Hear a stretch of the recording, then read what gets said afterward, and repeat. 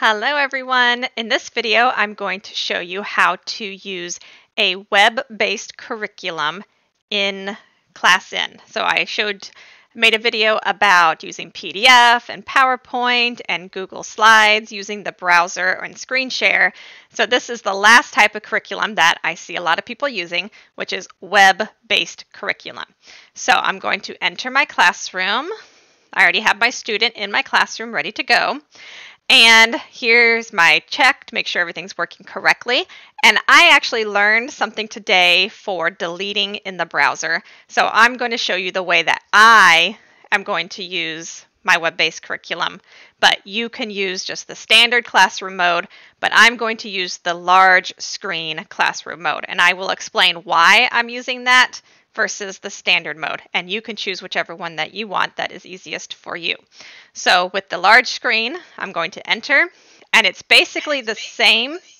Oh, let me turn off my sound from my iPad for my student.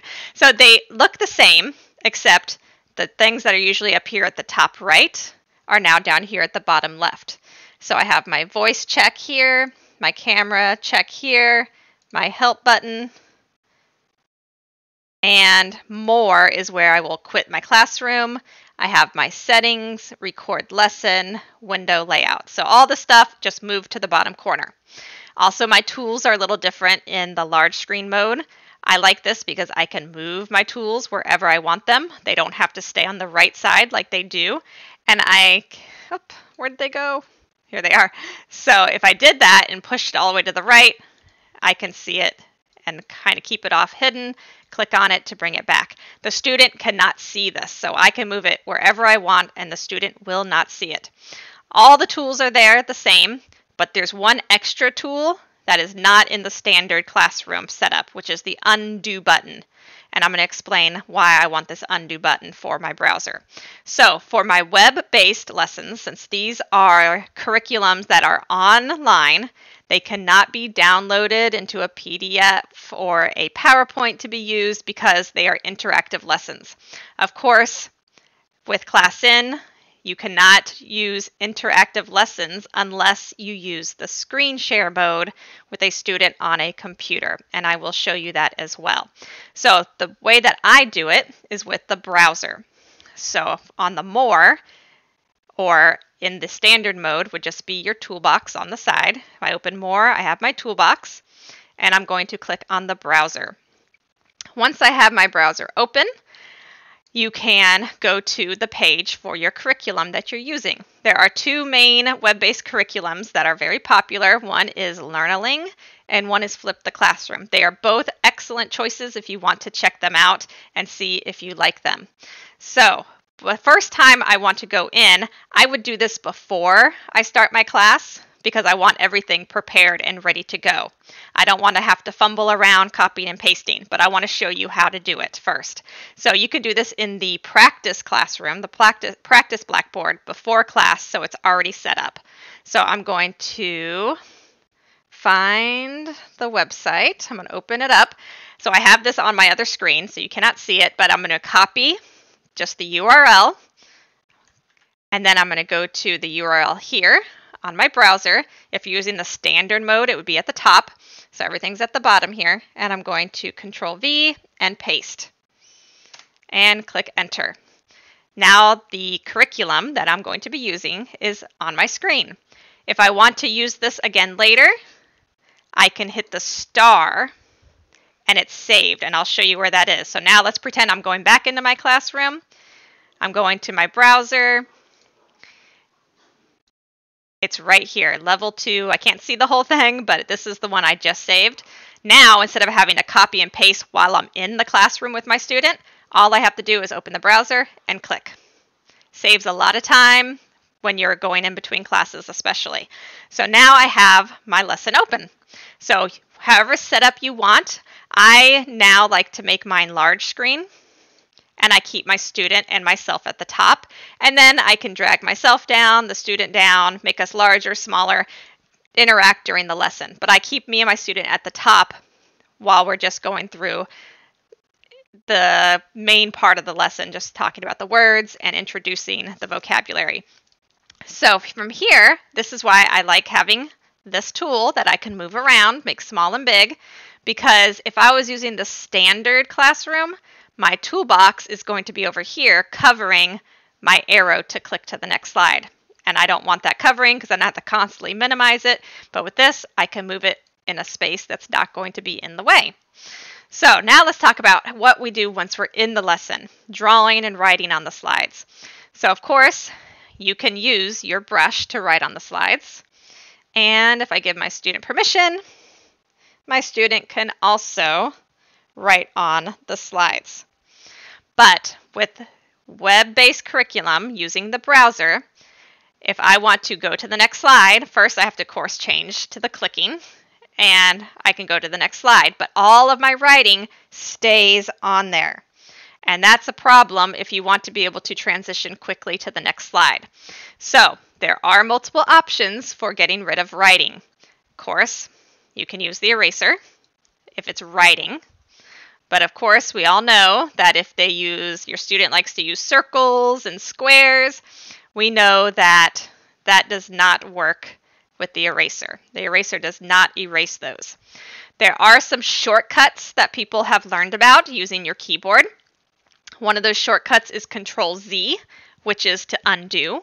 And another shortcut is Control-A, which highlights everything that is written, and then Delete or backspace to make everything disappear. Those are great if you're only writing on the slide and not doing any clicking. And let me tell you why. So let's say let me go to my brush, say I'm writing, my student is writing, and then I want to click on something. Let's see, I want to click on this, or I want to click on this, or I want to click on this. If I click on something, my shortcuts are not going to work now. So let me try my Control-Z. Did not work. Control-A. That just highlighted all the words in the slide. That did not work. In order for those commands to work, those shortcuts to work, first I would have to go back to the brush. Let me try it. Control-Z. Nope, didn't work. Control-A. Did not work. Now I have to write again. Now let me try my Control-Z. Now it's deleting everything.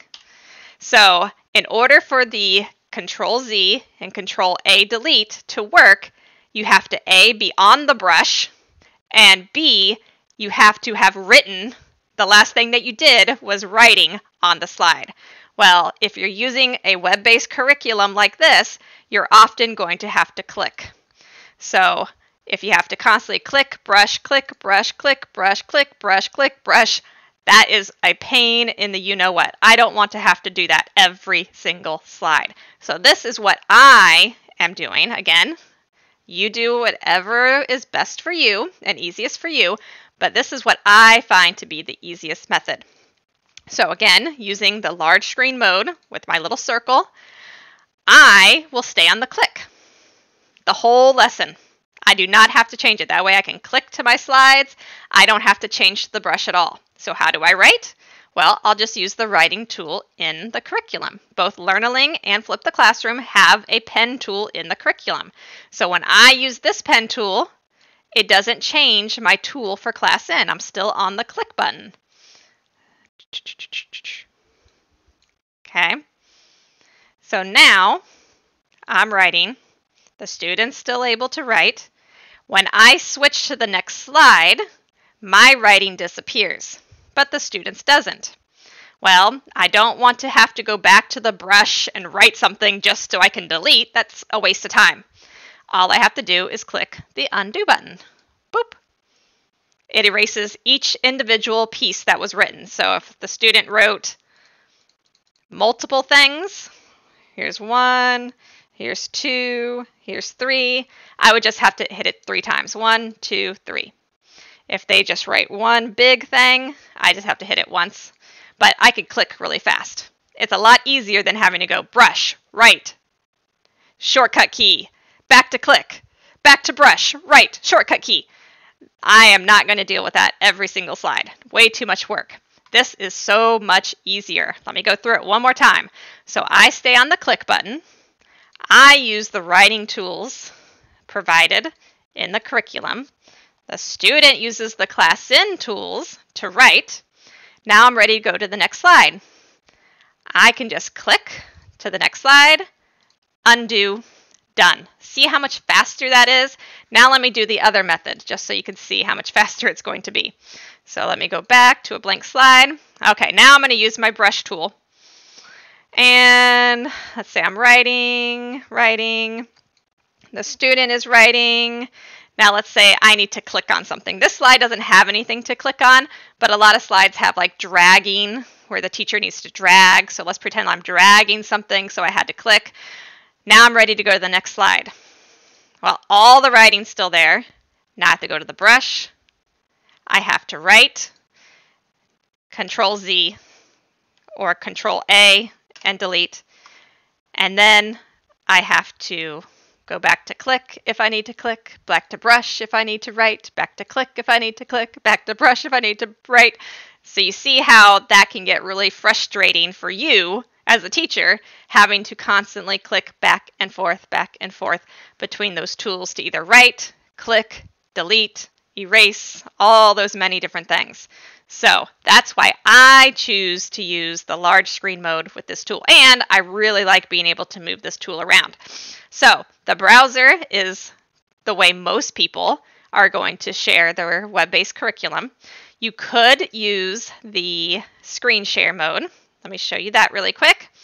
So for screen share, again, whichever tool system you're using, you're going to go to the toolbox, sharing tools. There are 3 options for sharing tools. You have desktop sharing and teacher screen share are the 2 you're going to use. The screen sharing for all students would be if the student is going to be sharing their screen with you, which most of us aren't going to be doing that. So what are the differences between desktop sharing and teacher screen share? Well, the main difference is sound. So Learnaling does not have any videos in their lessons. So you're not going to have to worry about sound. There is sound when you click, but that's not important sound. Meanwhile, Flip the Classroom has a lot of videos in their lessons. So you need the sound. So the desktop sharing, sound is supported. So you can hear the sound. Teacher screen share, the sound is not supported. But in the desktop sharing, I'm going to show you that. Let's move this over to where I want to share. I'm going to bring this over here, and I'm moving my green box to where I want to share. And I can make this box bigger or smaller. And you can also move this to the top or the bottom. So I'm sharing this. The student can only see what's in the green box. But this is important to know that I found out through some other teachers that even though they're only seeing what's in that green box during class, the recording, if you record your classes, will show your entire screen, everything around it. So keep that in mind. If you have anything inappropriate writing pictures on your screen, they will be able to see that. So in class, only the green box, the recording, they can see everything. So this is the desktop share. So now I'm sharing with my student. I can share the sound, but notice there is no writing tool. There is no way for you to write, and there's no way for the student to write. So obviously, that is not going to be a very good solution for your classroom. So let's go to the next one.